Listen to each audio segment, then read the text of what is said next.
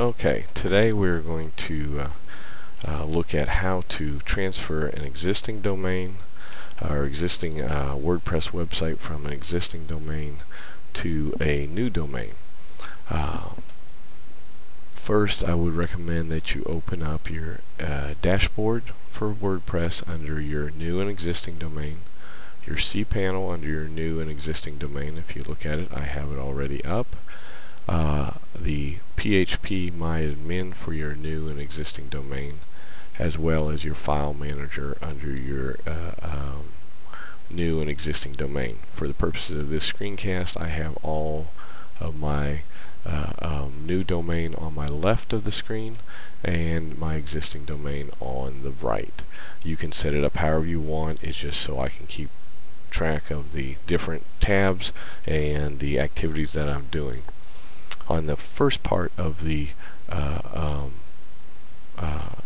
transfer process, let's go to your new domain WordPress dashboard and look at the theme that we have available.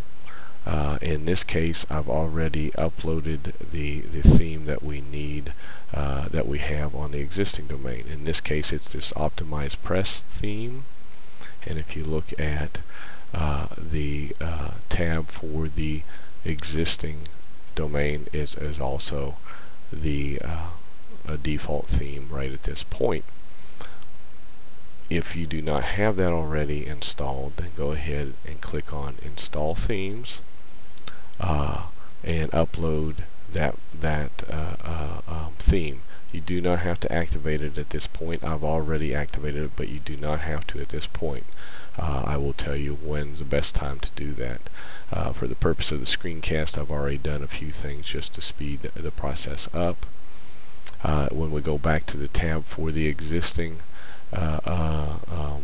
domain, we want to go, and again, the existing domain is the website that we're taking and moving somewhere else to the new domain. In this case, we want to go look at plugins. This case, we have beyond the two basic Hello Dolly and AskMet, we also have the contact form, custom contact form, the FCK editor, and the page mesh.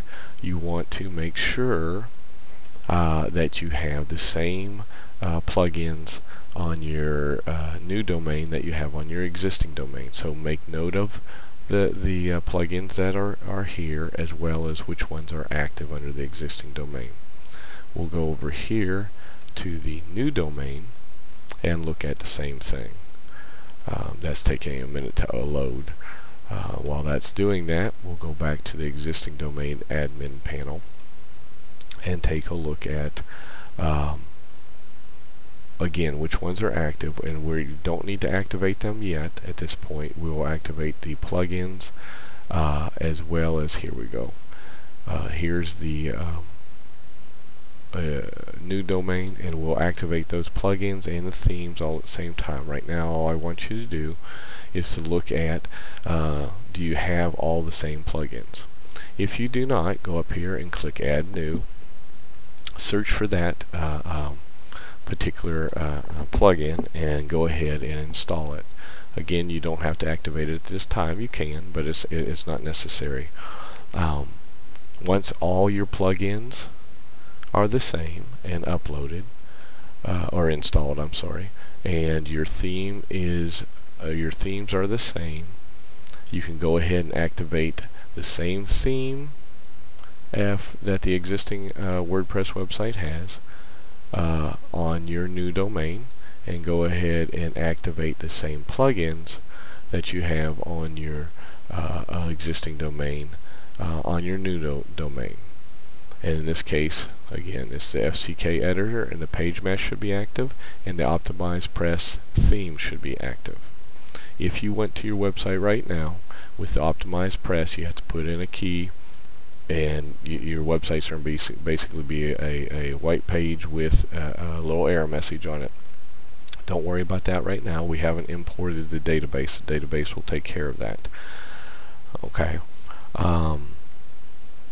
we have, at this point, to summarize again, we have installed and activated the theme that we have on the existing domain, on the new domain. We have installed and activated the same plugins that are on the existing domain on the new domain.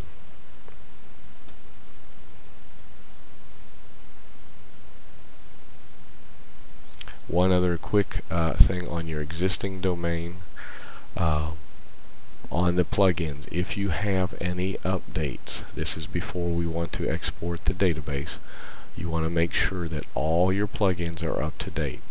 So the same version, because you have the new versions on the new domain, you want to make sure the existing domain has the same versions as well. So you want to, at this point, update any plugins that may need it. And as you can see here, there is no updates. I've already done that, but go ahead and do that now before we start the next section.